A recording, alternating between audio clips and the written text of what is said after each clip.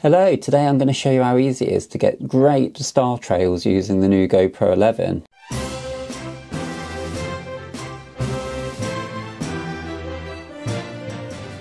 It's got some nifty features for astrophotography. So first of all, I'm popping it on with a button on the side, and then it goes into video mode. So what you need to do is swipe left to time lapse, and then it's got this icon at the bottom. Click on that and it gives you lots of options from nightscapes, time lapse, vehicle lights, light painting, star trails, time warp. So we're going to choose star trails, but if you want to customize it, you can click on the pen icon and you can change the resolution, the trail length, how long or short you want the star trails, and the shutter. But I like the default settings, so we can go in there, click on that, and then this icon here allows you to also adjust the length of the star trails. So you can have it on short star trails, long, and max. So the short, I've not done this one, but I've seen other videos where it is just barely trailing, and most people seem to think that the long one is the best option. I did my example on max. Here you can see my example, and what I did is I basically pointed the GoPro towards the North Star Polaris. The stars are going to rotate around that point. So the star in the middle is Polaris, it's hardly moving, and everything else is forming an arc around it.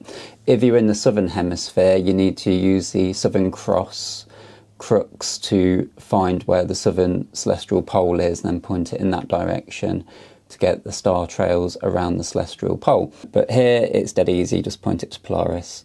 So once you've done that, I can literally just set off the star trail exposure like that. It says keep the camera still. So at this point it would be balanced on something or on a tripod pointing up at the sky, and you need to come back hours later to see any significant results.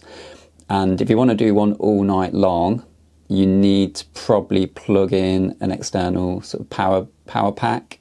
I think the new Enduro battery on the GoPro 11 is pretty good. It will last quite a while, but if you want to do an all-nighter with a star trail or whatever, or time lapse, then you need to have an external power pack for that, I think. So I'll stop that there.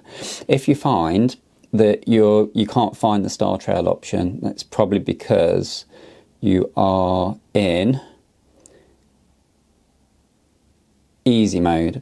And easy mode really it makes things easier. It just gives you all the basic features you need, but it omits the star trailing. So if I leave it in easy and go back now to time lapse, I've not got that option no more. I've got time warp, off speed, and that's the only option it's letting me have. So what I want to do is go back up, across again, click on the easy, change that to pro, and then back across to the left, and it's let me have star trails again. So I can select star trails, choose how long I want it with this icon here, hit the shutter after you've pointed it to where you want it to be framed, and away you go. And my last example is just I wanted to see kind of the movement of Jupiter across the sky, so I took it out the front of my house while I was observing and imaging Jupiter. I thought I'd do a star trail of Jupiter going across the sky for a couple of hours.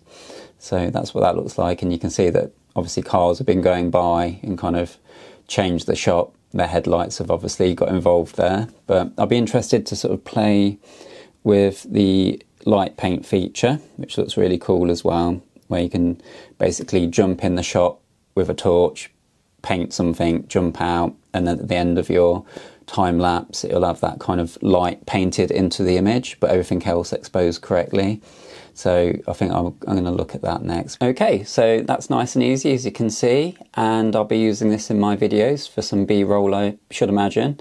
Thanks very much for watching if you made it this far. Big thank you to my channel members Dan the Man, 4 Grapples and Ziggy Friends, and until next time, please tell those clouds to sod off.